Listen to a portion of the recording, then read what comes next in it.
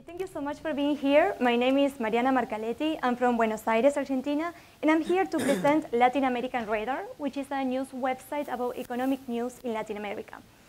So first, what is the first thing that comes to your mind when you think about Latin America? You might think of crisis and turmoil and poverty and drug addiction and cartels and all that, right? But there is more to it than that. We're covering, let me give you 3 examples of stories we're covering so that you see the perspective. This person here, he was born in Argentina. He is a cartoonist and he opened his own publishing company and he made it to the cover of the New Yorker a few months ago. We interviewed him. Or for example, Bolivia, we have a writer there and she produced this piece that is about the past 10 years in Bolivia and how the economy is actually getting better when you might think that this is the poorest country in the region. Or for example, Venezuela, we read so much in mainstream media outlets about the crisis, but actually Venezuela is a country in Latin America with the highest level of entrepreneurship. And we also did this piece. So Latin America, there are a few data points that prove what I'm saying. The GDP is growing at 4%. There is an internal market of 600 million people. And the middle class has increased by 50% over the past decade. So what's the audience we are targeting? We are targeting decision makers, investors, business people from the international markets because we're producing content in English so that this information is available for them. Let me give you an example. I used to work at Google and this person, he had to travel to Latin America to do first-hand research on how to teach kids how to use Google Apps. He actually had to go there. He spends 4 months, he invests lots of money because he couldn't find this information anywhere else. So there is no resource nowadays where you can find all this information put together. So our vision, think of us as the foreign affairs of Latin America. So this is our website. We launched 3 months ago. We have a few verticals and we are planning on expanding on more. One of them is development. These are stories about urban development, public policy, economic stories, also a lot about politics, and we also have entrepreneurship. We are covering success stories and stories of underreported minorities like women-led initiatives across the region. And this story that you see here, we won an award by the Foreign Press Association. Last week there was the ceremony. We also launched an Android app that you can see here, and we also launched a newsletter, and we are planning on launching soon an iPhone version. We received great feedback. People have been reaching out. For example, the Google country manager from Argentina and Mexico, he told me that this is a great resource. He's reading the stories and he gave me great feedback on how to improve this. Edward Avila, he's the CEO of Manos Accelerator. It's one of the only few accelerators in the US that focuses on Hispanics. And people from the media and from associations like the National Association of Hispanic Journalists, they also reach out to do partnerships. Who is us? I'm from Buenos Aires. I moved here 8 months ago. I'm a Fulbright student and I will be graduating in December. I will be spending the summer at the Washington Post as a digital producer. And I work at Google and I also work at the biggest TV news channel back home where I met Joanna. She's the UX designer and she's an expert on online marketing. And Pablo is a developer and he's based in Silicon Valley. And the network of contributors, these people are writing the story for free. They are reaching out because they are aligned with the science missions. They would also want Latin America to have a different kind of visibility abroad. And they are producing these stories firsthand with original reporting. Our revenue, we are following 2 models. On the left, you can see the Skift. It's a tourism publication. They are selling paid reports. They are doing data-driven analysis. We are planning on work on that in the future as a potential revenue source. And EIS, as you can see on the other part, is a German publication. They are targeting youth in Germany. They have only one big single sponsorship, and we are on the search, and we have a few meetings with big corporations and public sectors who might be interested in sponsoring Latin American Radar. These are institutions that also focus on development. And so far, our stories have been picked up by La Nación and Grupo Clarín, which are the 2 among the 5 most read media outlets online in Spanish language. Our stories had also become by PBS, and we've done partnerships with local content providers. They are producing the stories in Spanish, and we are working with them on the English version.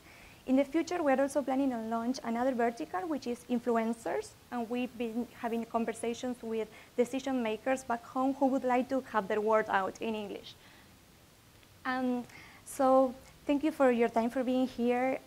The plans for the future are a lot. I would like to talk to you afterwards if you feel like it. My ask is, I would like to reach out to more English-speaking people from here and actually get their feedback, especially people who work on the media and can let me know their thoughts. That would be great. Thank you so much.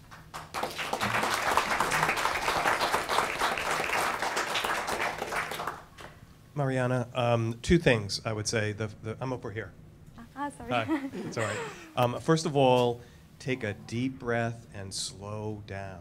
Okay. You moved so quickly that I was reeling trying to keep up with you sometimes. Mm-hmm. So, I think it's helpful to sort of just, when you're getting ready, take a deep breath and then move more deliberately. Mm-hmm. I was really taken by the idea, I have to say, but I was curious. I'm not sure that I quite grasp whether you're pitching this at individuals, whether you're pitching it at industry and business, or who exactly you're pitching here. No, to the consumer markets. I mean, it's not a B2B business, it's more to consumer, but it's a very specific audience. So it's mainly business strategies, decision makers, politicians.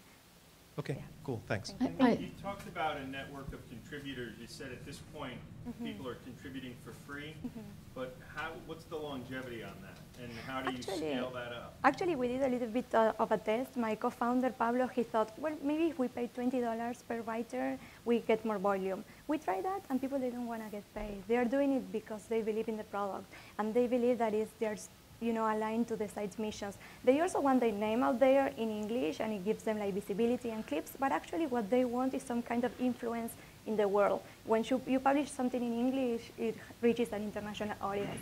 So that's what the people want. They want their stories out there. There are people writing books, publishing stories back home, and they have lots of clips in Spanish, but they don't make it to English media, and that's why they are contributing. Mariana, I think I just did there. Hot mic. I'll stand back. I think I agree with you, there's a need. I think there's a lot of interest. One concern I'd have with the way you start the presentation, there's so much bad news. It's like a lot of presentations on Africa, like, oh, you've heard all the bad stuff. Now you're going to hear all the good stuff. As a consumer, I don't want to go to a site that's only going to give me a filtered view. And I think if you're not giving that filtered positive view of Latin America, I think you need to make that clear in your presentation, that this is going to give you all the intelligence you need to know about this region, not just a promotional version, because I came away thinking this is promotional, and that to me is not a news site. No, I should have made that clear. No, it's journalism. The stories, if you read the one about Venezuela, we cover the opportunities and also the risks. So I wouldn't start then with you've heard all the bad news and we're going to be covering the great entrepreneurs and such, because there's, especially somebody going into a new market, that's why they consult Kroll, EIU, others. They want to know the truth of what's going on in those markets, positive and negative.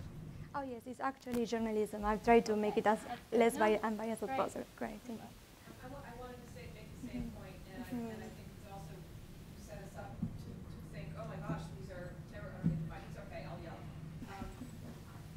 I also think you might want to begin by saying Latin America is in the news all the time now, between the World Cup, between the Olympics, and actually generate or remind us of all of the interest and interesting things that are coming out of those nations, rather than try to set up this sort of bogus or false dichotomy that, we can hear the bad things, but there's actually good stuff.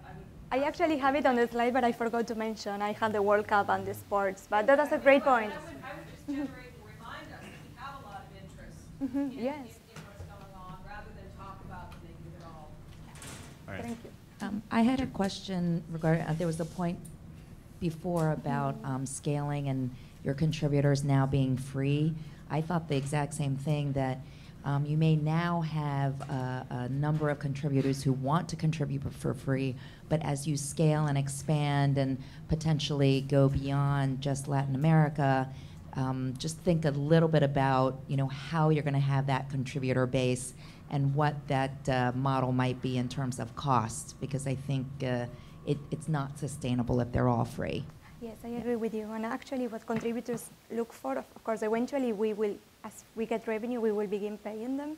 But I found out that they, apart from visibility, they are looking for resources and coaching. So we're building resources for contributors. We're doing video on how to build interactive storytelling, how to write in English. We're giving them a lot of resources for education, and they also feel that that is good. But that's for the second stage. Certainly, I should think of that. Yeah.